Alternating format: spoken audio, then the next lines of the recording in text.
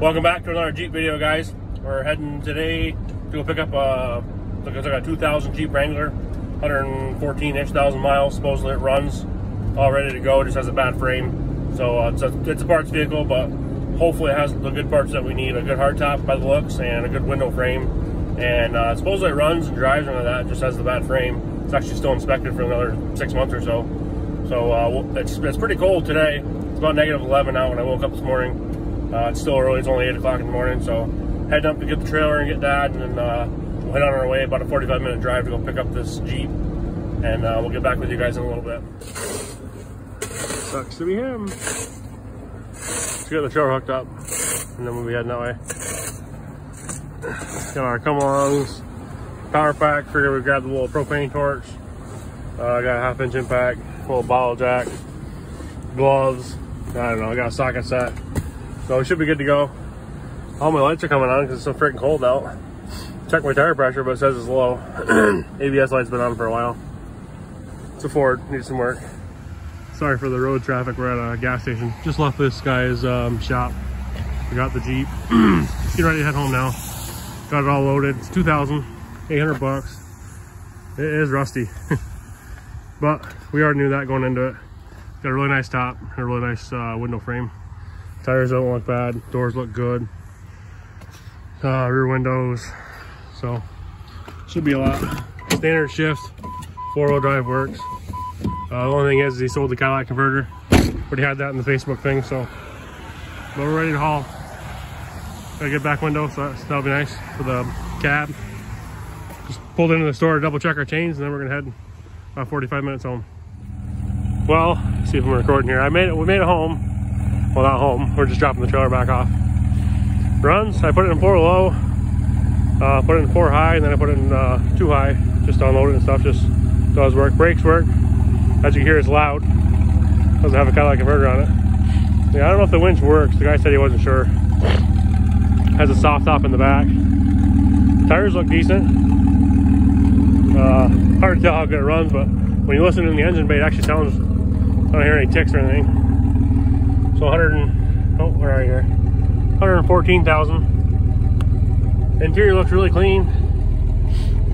So this is the hardtop we need. So yeah, the brakes work. Other than the frame, it's actually not too bad. Obviously it's rusty, but so we're returning the trailer real quick. It's a borrowed trailer, so get that back, and then we'll get it up to Dad's house. Maybe we'll take a closer look. So I think since the catalytic converter is off, it's you let it idle for a few minutes, it runs a little rough, and you give it a little gas. Of course, we don't know what it's got for gas in it. The guy said he did use it at he had like a little car shop, or I think he snowplowed for people and stuff and sold cars here and there. But he said he used it to push cars in the shop and stuff, so I don't know how long it's been sitting as far as how good the gas is in it. Other than that, it runs pretty good. I just drove it up through. There's like a little like a 4-wheeler trail, it's half plowed. But it crawled right up through there pretty nice. Got a little CD player here, but the battery is dead. So we're gonna let it run here for a few minutes. And I don't know, see if we can find any treasures, I guess. You never know, sometimes you find tools or change or something. But yeah, so we got it home, and we'll do a little closer look here in a little bit. We'll see where we go from here. Got the back opened up, the shocks aren't very good, but the window, or the rear window, is about perfect. These things are kind of goofy, but like for parts, if you ever need a kill light lens or something. It does have a hitch, kind of good. Came with a receiver too, so that belongs to me now.